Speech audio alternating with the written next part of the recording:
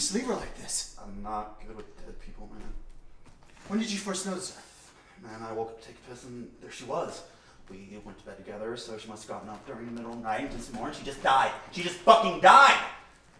What the fuck are we gonna do? I have no idea, that's why I told you! Right. Does anyone else know about this? No, just you. Who is she? She's actually Ricky's wife? Ricky's wife? You're banging Ricky's wife? She sucks mean to you, man. I don't know what to say. This is fucking serious, man! Yeah, I know. Look, she's already starting to go stiff. In case you wanted to wrap her up in something. I can't believe this, Rex. Do you realize how insane this is right now? Yeah, I know. How are we gonna get out of here?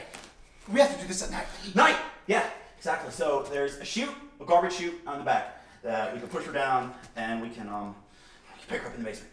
Then we can bring the car over, maybe wrap her up in a carpet or something. Just... Wait a minute. What? Ricky's probably jacking her right now.